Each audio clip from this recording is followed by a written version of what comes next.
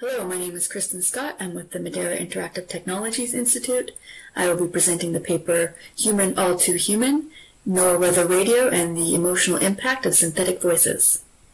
To give you a brief outline of our presentation, I will start with the context of our interest in synthetic speech on the radio, followed by a brief discussion of an exploratory focus group we conducted, and finally I will explain the details of our analysis of relevant YouTube videos and comments. As part of an EU-funded community radio project, we are exploring integrating text-to-speech or TTS capabilities into an open-source technology stack for low-power FM radio stations.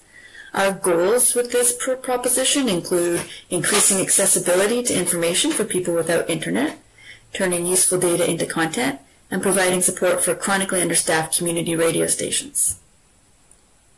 Studies show that reactions to synthetic voices are subjective and influenced by a variety of factors, like the content, perceived speaker traits, and pronunciation. In a traditional listening test, Baird et al. Found a correlation between perceived humanness and likability of synthetic voices. In practice, however, overly human-like features in conversational user interfaces, such as virtual companions or chatbots, have sometimes been found to lead to negative reactions, such as unrealistic expectations and frustration. Views that the interface is pre-programmed and inauthentic, and people being put off by a device presenting itself as human, considering it to be a lie, dishonest, or fake. We conducted an 8-person exploratory focus group about the concept of synthetic speech on the radio. Participants were introduced to the concept of generating community radio content using synthetic speech and content pulled from the internet. They were given the opportunity to experiment with a variety of voices and content. 3 themes emerged from the exercise and discussion. Concerns about the level of connection possible with synthetic voices was a prominent theme. There was general agreement that radio is meant to be a kind of parasocial experience, that synthetic voices may be antithetical to this role. Participants tended to focus on a need for increasing the sense of humanness of the voices. Some suggested increasing tone variability and emotion. Other suggestions focused on introducing imperfections such as ums and ahs, or by adding ambient sounds such as page flipping or pen dropping. Participants also reported specific conceptions about the types of voices that should be used for reading certain content, for example, preferring serious voices for news and friendly voices for stories. Now I'll move on to our analysis of the use of synthetic speech on Noaa Weather Radio. Noaa Weather Radio is from the National Weather Service of the United States of America. We chose to focus on this topic as it is an example of a highly visible and regularly used application of synthetic voices in a radio context. The content of each local station is delivered almost entirely through synthetic voices. As of January 2014, the NWR network included over 1,000 stations that covered about 97% of the U.S. population. Station frequencies are outside of the normal AM or FM broadcast range and require special receivers or weather radio. These radios are widely available and in some areas built directly into homes. In the late 90s, a computerized voice nicknamed Paul became the voice of Noaa Weather Radio. In 2001, other voices were added, including a female voice, Donna, with the male voice, Tom, becoming the primary voice. In 2016, the National Weather Service rolled out a new system, which utilized a new voice and did not include these previous voices. This was a modern synthetic voice created by the company NeoSpeech. It was also named Paul. The voice was treated as a much improved version of the original Paul and came to be referred to by Noaa and its listeners using various nicknames such as Perfect Paul, Paul Jr., and New Paul. And we can listen to these voices now. A slow-moving storm system will move across the northern Great Lakes region today and tonight. Snow associated with this system will continue across much of southwest lower Michigan this morning. Here's the Tom voice. Here is the forecast for the following counties. McKean. Winter storm warning in effect until midnight for elevations above 1,500 feet. And here's the New Paul. The zone forecast for central and southeast Montgomery County. Today, mostly sunny, highs in the lower 80s. The introduction of that New Paul voice was actually met with some negative reactions from listeners. This voice change is a topic of many of the videos and comments that are included in this study.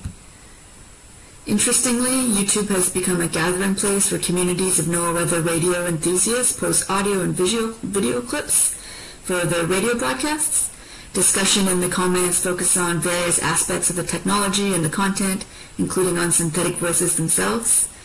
In this study, we collected relevant YouTube videos and their associated comments in order to analyze reactions to the various synthetic voices. We access videos using the YouTube API by conducting a search using keywords, NOAA, weather, radio, along with the voice names. 29 videos with 513 comments were included in the final analysis. The three authors coded and analyzed the comments using an affinity diagramming process. Coded comments were iteratively arranged into a series of sub-themes and larger themes until agreement was reached about the characterization of the commenters' reactions to the NOAA weather radio synthetic voices.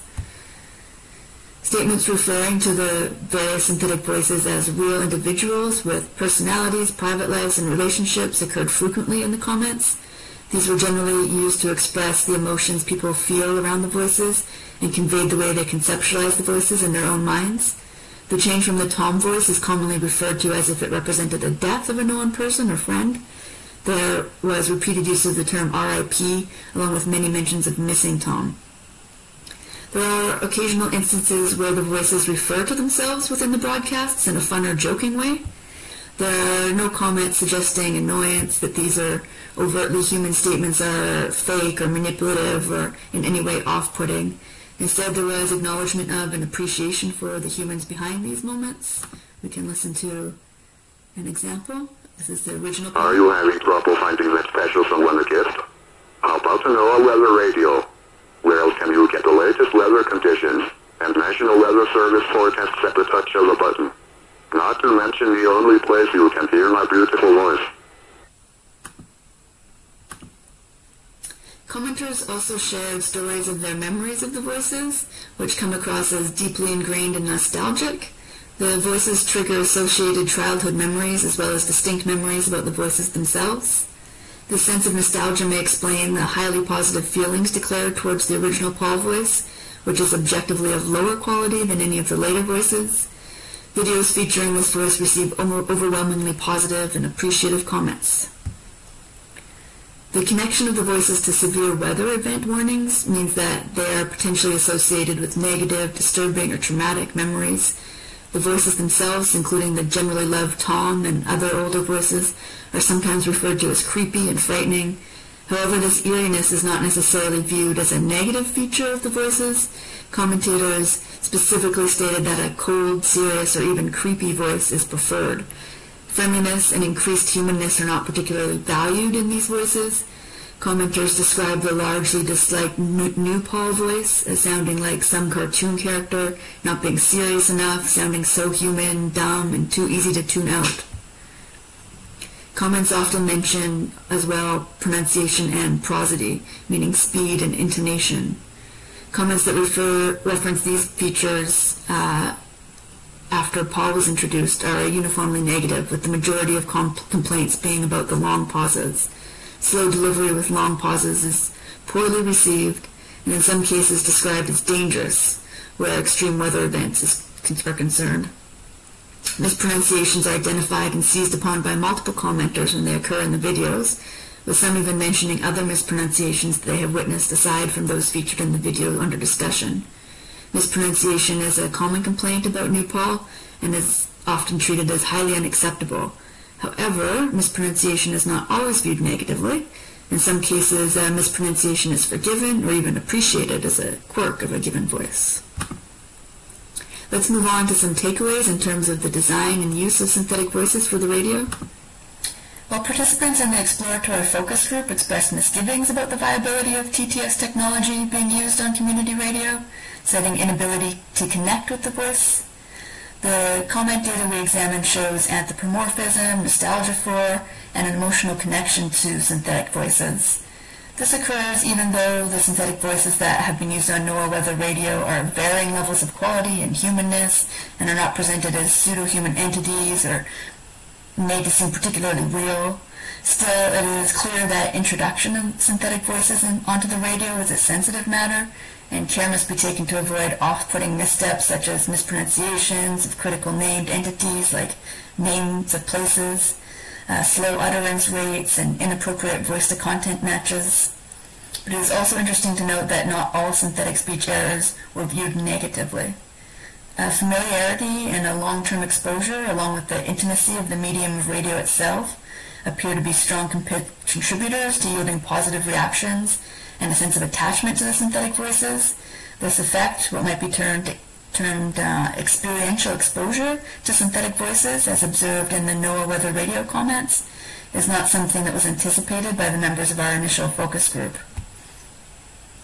We conclude that future research in the area of text-to-speech technology should not single-mindedly focus on generating more human-like voices or voice experiences, and it is possible such efforts can actually result in negative reactions and become a hindrance to the ongoing engagement with the synthetic voice.